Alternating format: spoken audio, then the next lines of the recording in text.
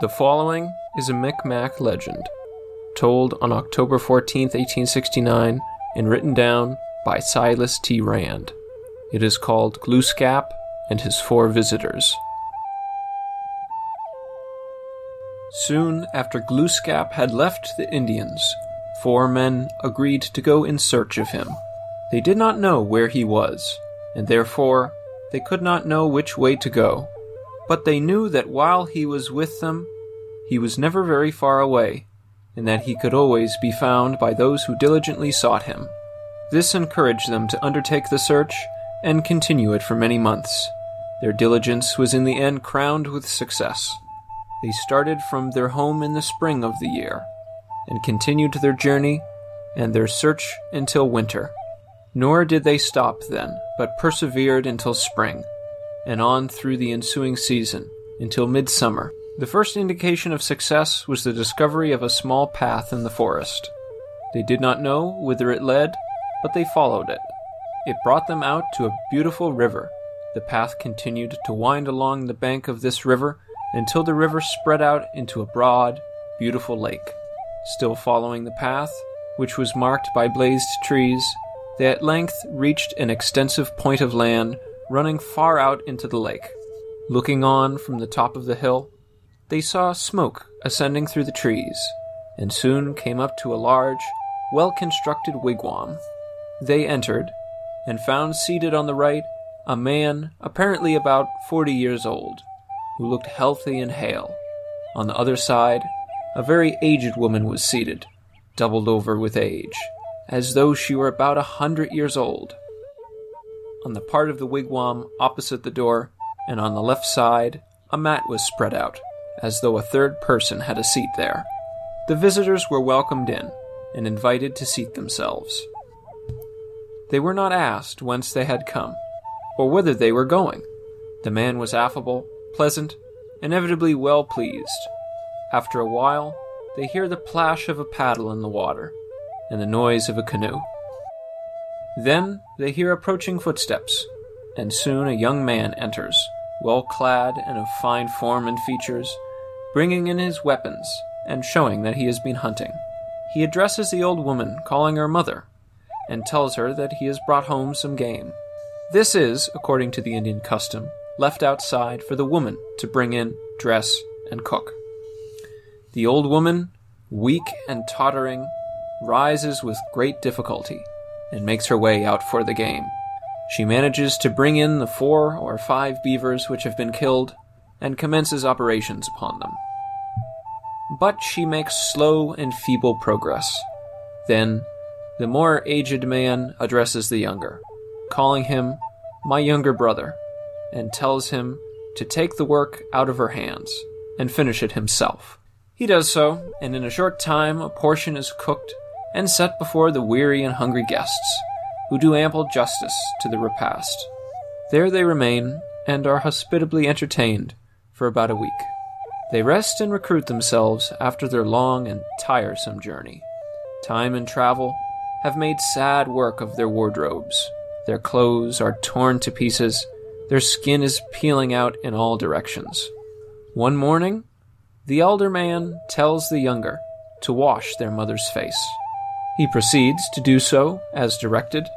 As soon as he washes her face, the wrinkles vanish, and she becomes young-looking and very fair.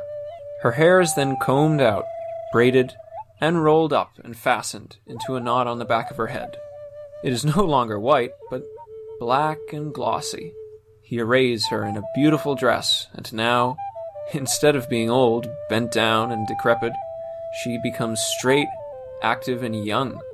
The men look on at the transformation in utter bewilderment. They perceive that whoever their host is, he is possessed in a high degree of supernatural powers. He has given them an illustration of what he is able to do. They are invited to walk around and survey the place. The situation is seen to be delightful in the extreme.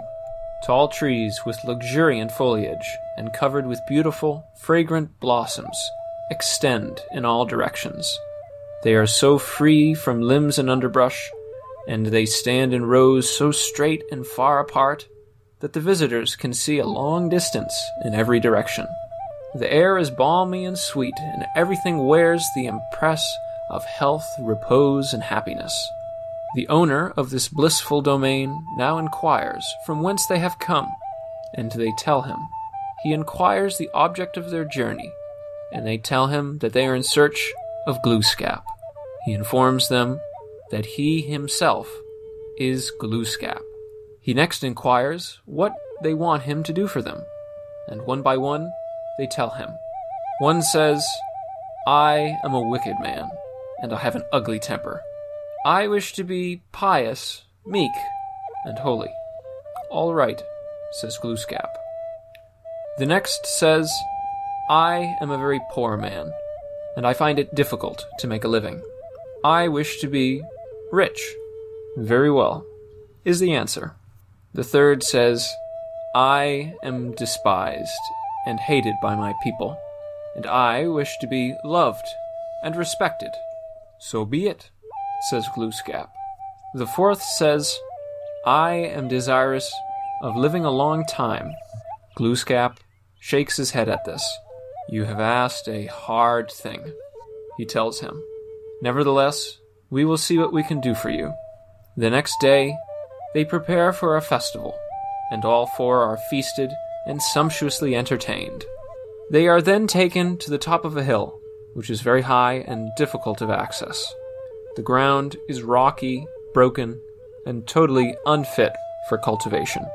On the very apex of this hill, where the sun would shine from morning until night, they halt, and Glooscap takes the man who had desired to live a long time, clasps him around the loins, lifts him from the ground, and then puts him down again, passing his clasped hands over the man's head and giving him a twist or two as he moves his hands upward, transforms him into an old, gnarled cedar tree, with limbs growing out rough and ugly all the way from the bottom. "There," he says to the cedar tree, "I cannot say exactly how long you will live. The Great Spirit alone can tell that.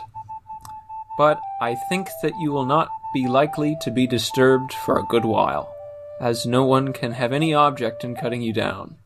You are yourself unfit for any earthly purpose, and the land around you is of no use for cultivation. I think that you will stand there for a good long while." The three companions are horror-stricken at the scene.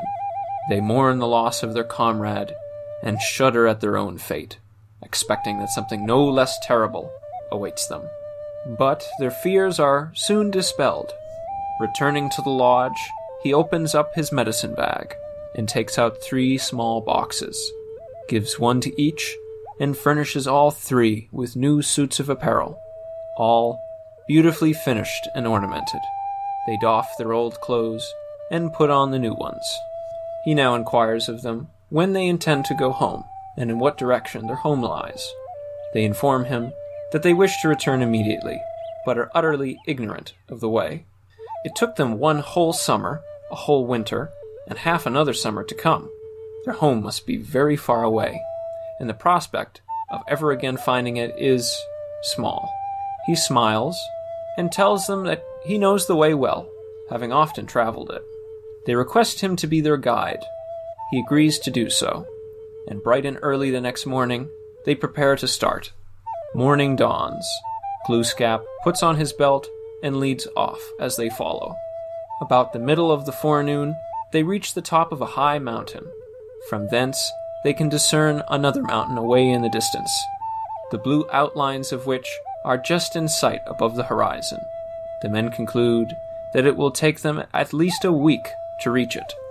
They push on, and, to their astonishment, at about the middle of the afternoon, they have reached the top of this second mountain. From the top of this, they are directed to look around, and lo, all is familiar to them. They are perfectly acquainted with hill and forest, lake and river, and Glooscap says to them, "There is your own native village." Then he leaves them, and returns. They go on, and before sunset are home. When they arrive, no one knows them. Their new and splendid robes, have so changed their appearance for the better. They tell who they are, however, and are soon surrounded by old and young, male and female, who listen with amazement as they recount their adventures. They now open their boxes, which, according to Glooscap's direction, they have kept carefully closed till they have reached their homes. The boxes contain a potent ointment. This they rub over their persons, and each one's desire is accomplished. The one who had been despised, hated, and shunned is now rendered beautiful, well-beloved, and withal so fragrant from perfume of the divine anointing that his company is sought after by all. The one who had desired abundance is blessed in that line. Success attends him in the chase, and plenty daily crowns his board. And, best of all, the man who had sought for durable riches and righteousness, and the honor that cometh from above, was not disappointed in this respect. He was ever after meek and devout,